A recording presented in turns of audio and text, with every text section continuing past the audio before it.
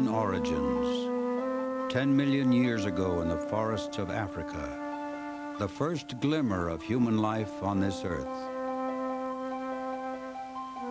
From this evolutionary accident, the world is today painted in a rainbow of peoples and cultures.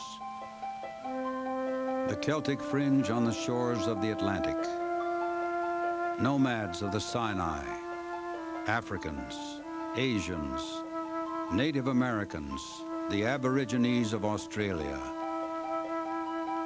This series is about where all of us come from, why we differ from our cousins, the apes, and how, step by step, we have scratched and clawed our way from our origins in the wilderness to create civilizations and ideas that have lasted for centuries.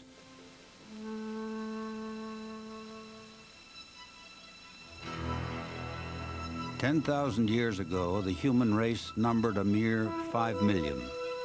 Since then, we have multiplied 1,000-fold.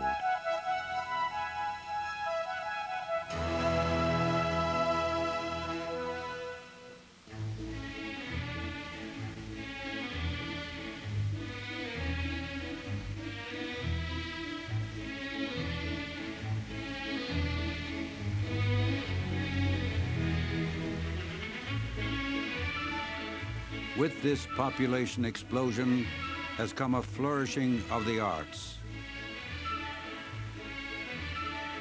A multitude of splendid cities and monuments.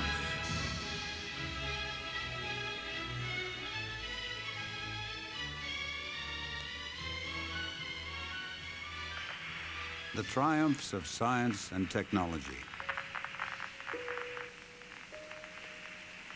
And the conquest of space. Roger, America. Have a good burn. You're loud and clear. But civilization is also a story of war and destruction. The arts of war have kept pace with the arts of peace.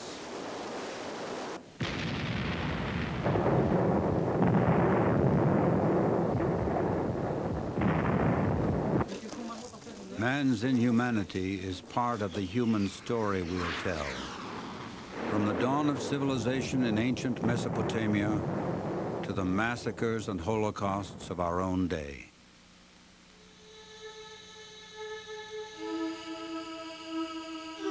Moving back in time from images of the world about us today, we will summon up memories from previous eras. The artifacts and relics left behind by men and women in earlier times. We'll see how the great forces of history have helped to shape and determine the world we inhabit today. To begin with, we must look at the origins of mankind and how we resemble and differ from our animal predecessors.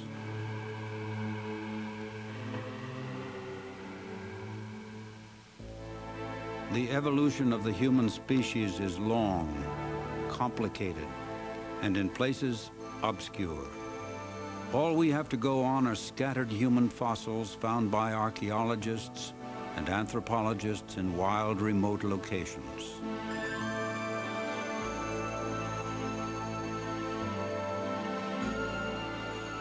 We belong to a subspecies called Homo sapiens sapiens, which represents a division of the species known as Homo sapiens, or thinking man.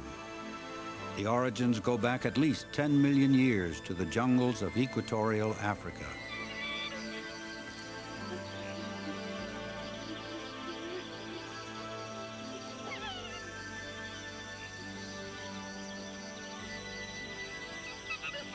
It was then that mankind's early ancestors, ape-like creatures with large jaws and powerful arms and hands, descended from the trees to the open grasslands and walked on 2 feet. From that time forward, apes and hominids, human-like creatures, split apart. The apes remained arboreal, spending much of their time in the trees. But by 5 or 6 million years ago, the hominids became what we call bipedal, traveling upright on 2 feet. Why they left the trees and took to the ground, we can only surmise. Presumably, it was in search of new, untapped sources of food, and the fact that the forest cover itself was retreating. But the main lines of evolution following on from this development are clear enough.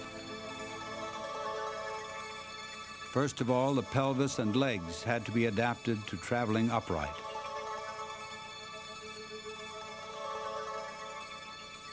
Secondly, the arms and hands, now that they were no longer needed for walking, became free for other purposes, for hunting and food gathering and for making tools and weapons. As a consequence, there were dramatic changes in physiology. The jaw and snout, no longer needed to seek out and chew raw food, became less prominent. At the same time, the brain cavity grew larger and changed shape.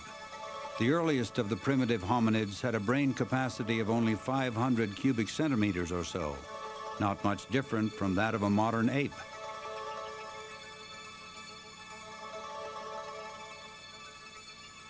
About 1.5 million years ago, with the appearance of Homo erectus, upright man, brain size had increased to 1,000 cubic centimeters and sometimes more.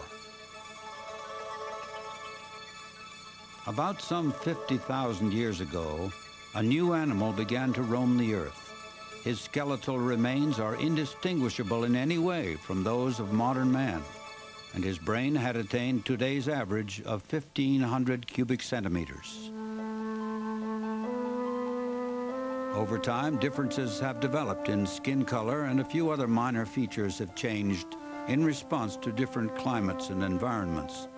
This is the origin of the so-called human races, such as Mongols, Caucasians, and Negroes. But there have been no major transformations in man's bodily structure or in his mental capacity. The principal phase of evolutionary adjustment was over. In human evolution, the decisive factor has been the development of the brain. Homo sapiens were the first creatures on the earth to specialize in mental rather than physical power. Those unique mental abilities account for our inventiveness, our capacity for learning, communication, and cooperative action. And above all, for the adaptability that enabled men and women to spread from their original homeland in Africa across Asia and Europe and into the Americas and Australia. The World, a television history, will continue on TLC. In the beginning, our human ancestors were scavengers and meat eaters. At a remarkably early stage, perhaps as many as 2 million years ago, stones and pebbles were used in the hunting of small animals. These first weapons were crude and primitive, but early man learned to shape and fashion the stones into sharp instruments: hand axes, choppers, scrapers, blades, and ultimately pointed arrowheads. Today, looking at these artifacts, the differences seem tiny, but they are of fundamental importance. They mark the birth of man the toolmaker, using tools to supplement his natural endowment, his hands and feet. Toolmaking is one of the distinctive qualities of the human being. This demonstration illustrates the long and skillful process needed to turn a piece of flint into a sharpened blade.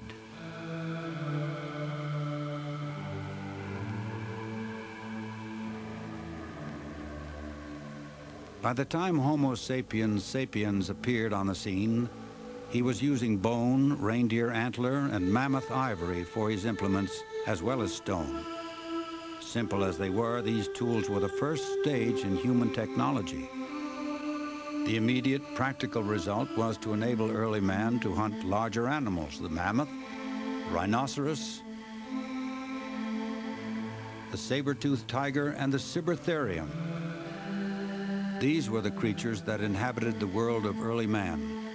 Many of the animals were more fleet of foot. Many were more powerful and agile.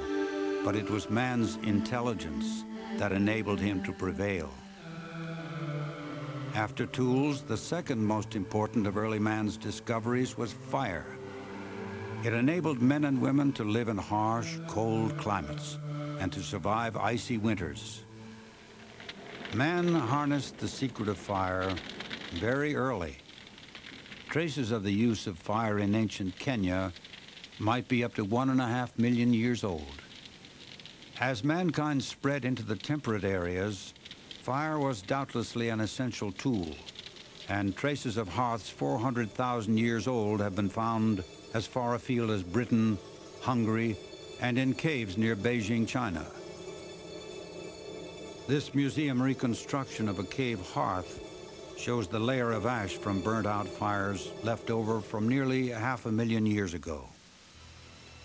The first hominids were subtropical or equatorial creatures, adapted for life in the hot jungle and unable to extend their range far beyond the warm African grasslands. Without the control of fire, men and women could not live outside the tropical belt. It was the knowledge of fire, along with warm clothing made from animal skins, that enabled people to survive the Great Ice Age. Temperatures then averaged 20 to 25 degrees lower than today.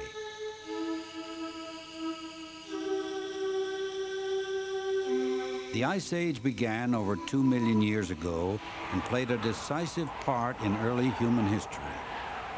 Glacial periods were separated by warm interglacial spans of time, and all continents experienced variations of heat and cold, rain and drought, far more extreme than anything recorded in recent centuries. Large areas of the northern hemisphere in America, as well as in Europe and Asia, were covered for long periods with impenetrable ice sheets, uninhabitable not only by humans, but by most other animals as well. The last phase of glaciation began 75,000 years ago, and as long as it continued, men and women could, at best, eke out a tenuous existence on the margins of the ice fields.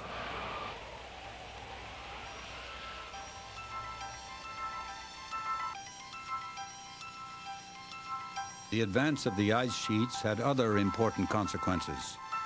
While the intense cold persisted, huge quantities of water were frozen, and the sea levels dropped precipitously.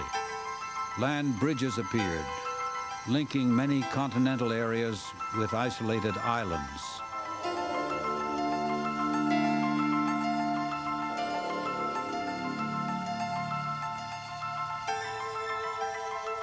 Southeast Asia was one large landmass, with modern-day Indonesia, Malaysia, and Borneo all linked to Vietnam.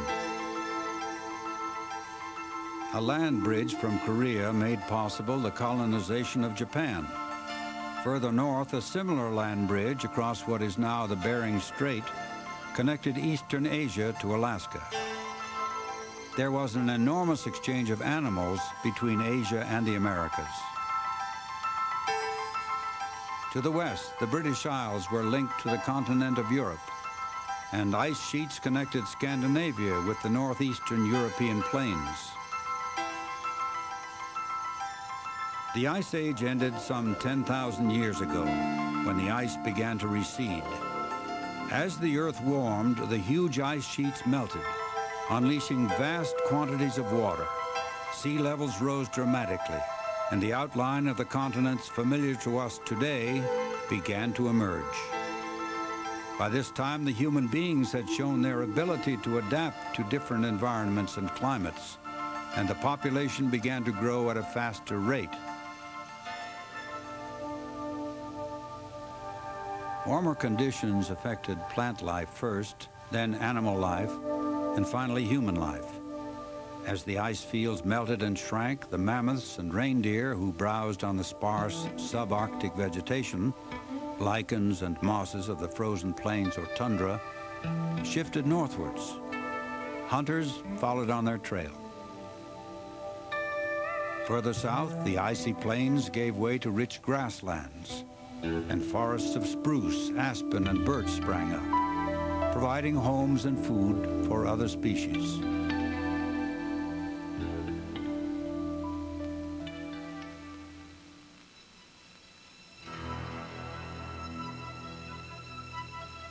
Virtually all of Canada had been covered in ice. When it melted, a corridor opened east of the Rockies. Mongol hunters trekking from Siberia and Alaska passed into the game lands of the American plains and quickly advanced through Panama into South America. By 8000 BC, humans had traversed the whole of the American continent and reached Tierra del Fuego at its most southern tip.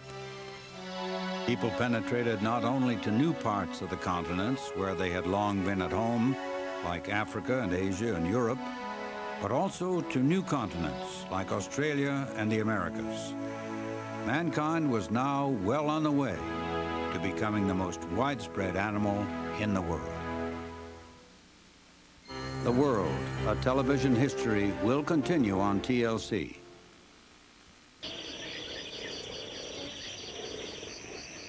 "10,000 years ago, mankind was poised for further progress. Future history would be human history. One reason for this progress was that men and women had also advanced socially, learning to cooperate in the struggle for existence. Individuals and their families may have been able to trap and kill small animals and gather simple foods, but the hunting of the larger animals required organization and cooperative effort. The early hunters may seem primitive, as the few remaining hunters like these of the Amazon jungles of Brazil do today. But a study of these surviving hunting societies is a rich source for understanding how the communities of early man must have functioned. A sophisticated and complex tribal code is revealed as these hunters track down and stalk their prey. The hunters of 10,000 years ago had already reached a cultural level which put them far ahead of all other primates.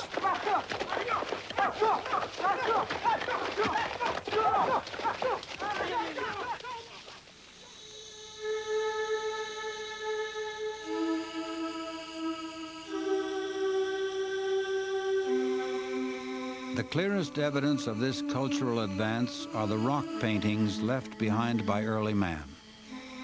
This cave art, some of it reaching back 30,000 years, is a remarkable tribute both to the artistic ability and to the imaginative powers of our human ancestors.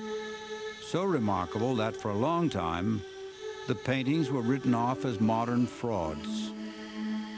The subject matter of many of the paintings is dominated by animals, a natural obsession for hunting communities.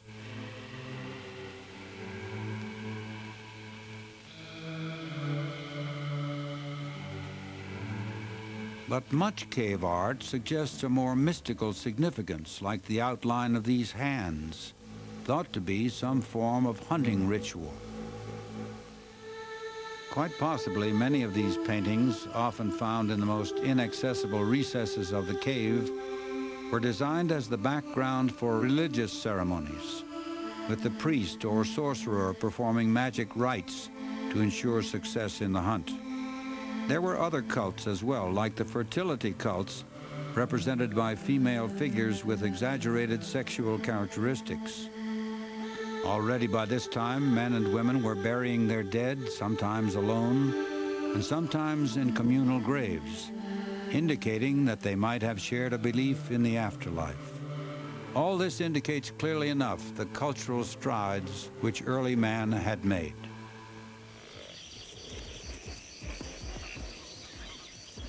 Some parts of the world, like the open steppes and prairies, which were still teeming with game of many varieties, could continue to support rich hunting. But by 9000 BC, climatic changes restricted the numbers of game and the possibilities for hunting. In Europe and in the relatively dry climate of the Near East, people began to eat a much wider range of foodstuffs. Nuts, seeds, and shellfish were probably acquired by the women gathering, while some men would have hunted forest animals. But such resources were inherently limited. Climatic change, a continuously growing population, and improved hunting techniques contributed dramatically to the depletion of previously rich sources of food. In America, within 1,000 years of mankind's arrival, the horse had perished forever until its reintroduction from Europe in the 16th century. As life became harder for the hunting and gathering groups, men and women had to adapt, creating a new diversity of ways of life on Earth. One such innovation had massive consequences. Somewhere around 8000 BC in the mountains of the Near East, men and women began to select, breed, domesticate, and cultivate various species of plant and animal. Homo sapiens were now poised to move from their primitive origins to a new phase of human history, the agricultural revolution and the dawn of urban civilization.